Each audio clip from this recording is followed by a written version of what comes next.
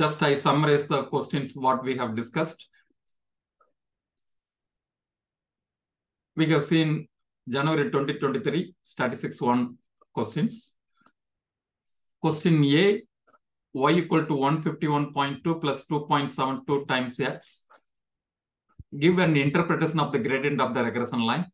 Y equal to 151.2 plus 2.72x is in the form of y equal to mx plus c. M is equal to 2.72. M is rise over run. Rise is 2.72. Run is 1. An increase of 1 degree centigrade will allow 2.72 gram to dissolve. Question 6b. Use the regression line to estimate the maximum weight of sugar that will dissolve in 100 grams of water when the temperature is 90 degree. Actually, they have given the range where we will go there. Y equal to 151.2 plus 2.72 times x. So in place of x, you substitute 90 degree. So it will be 396. Question 6c. Comment on reliability of your estimate, giving a reason for your answer. They have given range x is equal to greater than 10 and less than 80.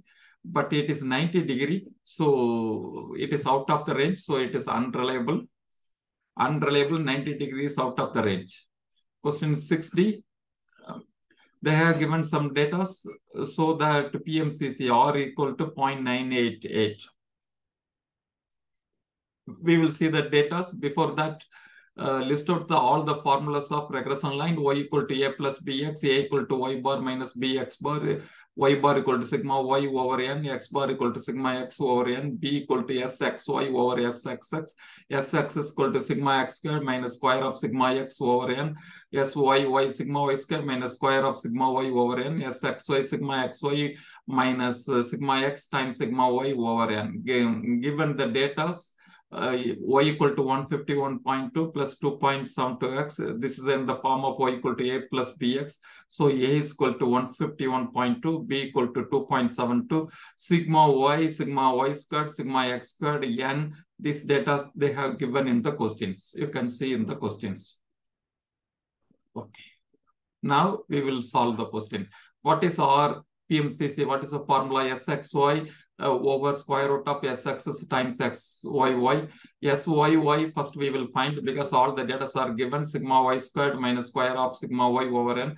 Sigma y squared is given, sigma y is given, and n is 12. If you substitute 40412, 0.91666, we are finding till 4 decimal places, because they ask the result in 3 decimal places. If they ask the result in 3 decimal places, you have to find 4 decimal places, one more. Sxx equal to sigma x squared minus square of sigma x over n. Sigma x squared they have given, n is given, but sigma x is not given. So we cannot find. But we can find x bar. X bar equal to sigma x over n. If we find x bar, then we can find sigma x bar times n. How we can find x bar? A equal to y bar minus b x bar. B, I am rearranging. B x bar equal to y bar minus a, x bar equal to y bar minus a over b. I am substituting all the values. 3119 over 12 minus 151.2 divided by 2.72 will give 39.9693. And if it is multiplied by n, we will get sigma x, 479.6323. So sxx, I am substituting sigma x values. I am getting 5329.4005. So now sxx we found, syy we found, sxy we have to find. Sxy, what is the formula? Sigma xy minus sigma x times sigma y over n. Sigma xy data is not given, so it is difficult to find sxy in this formula. So what is the other formula to find b equal to sxy over sxx? Sxy equal to b times sxx, 2.72 times 5329.40005. If you do it, 14495.9693. If you substitute all these values, r equal to sxy over square root of sxx times syy, you will get to 0.9876, 0.988. We have proven. We have proved. 6c, they have given one graph. in the next page. They are telling with reference to the scatter diagram and the correlation coefficient, discuss the suitability of the linear regression model to describe the relationship between X and Y. Okay, we will come there.